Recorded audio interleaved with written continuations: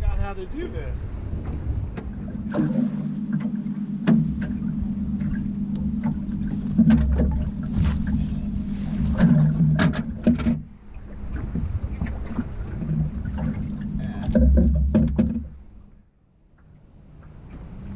Here's my rig. It's a Dubuque rig, 3-way swivel, 18 inches of line, 3/4 ounce jig, 3-inch gulp.